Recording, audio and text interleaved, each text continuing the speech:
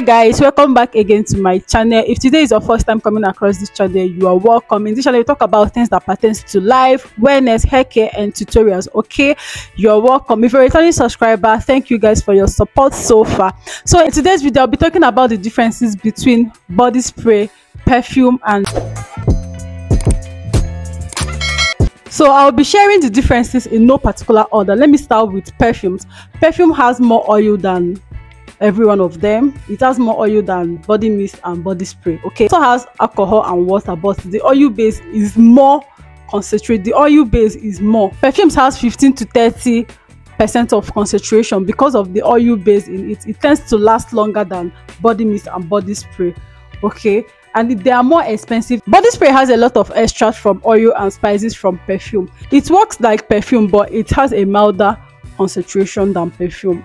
It's not really that strong. You spray body spray on your body as the name implies. You can as well spray it on your clothes if you want, but they are milder than perfumes. Okay, they don't last longer as much as perfumes do. Perfumes has a more lasting concentration and it's even stronger.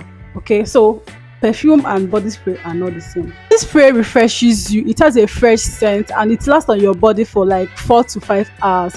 Body mist is made up of water and alcohol, and the ingredient is used for is mostly fruity and floral ingredients. Okay, body mist are very light because there is more of alcohol in it. Anytime there is more alcohol in a fragrance, it tends not to last longer. An extra tip, like this is something that I normally do and it's very essential. Buy body mist that complements your perfume. Okay, when you want to purchase body mist, look at body mist that has the same notes as your perfume. It tends to complement each other so that you don't have different kind of fragrance going on. So if you like floral kind of fragrance, buy more of floral body mist and floral perfume. It complements each other. It makes everything to have a definite note. And when you change your bed spread, you could as well use some of the body mist on it just to add more fragrance to your room. You can as well put it on your curtain, in your car, in your office, anywhere. Body mist is something that you should have in your pocket or in your bag anytime, anywhere you are going to. Just have it in your pocket.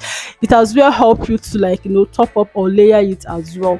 Okay, I also have a video where I talked about how to properly layer your perfume. So in case you want your perfume to last more longer and give some statement, you might as well consider watching that video. Body mist lasts for 2 hours. Body mist are lighter than body spray, and body spray are lighter and milder than perfume. Do you get it? So if you're a perfume lover, I would suggest you get the three. The three are really essential so that you layer your perfume as well. And okay, let me show us an illustration of the three differences. This is blue color mist. This is a perfume body spray. This is Victoria's Secret. This is body spray. This is how perfume looks like. This is perfume. They tend to last longer and they are more expensive. This is also a perfume, but this one is basically oil perfume, but it's also a perfume. It lasts longer than all of them. This one is also perfume.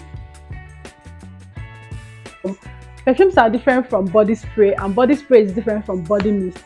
So know the difference. The difference is on the level of concentration, and when you want to buy a perfume, also look at the concentration and the base. Okay, so if you come to the end of this video, if you find this video helpful, please don't forget to like, share and subscribe to my channel if you haven't. Also leave a comment down below. Let me know your thoughts. Let me know what you think about this topic. Okay,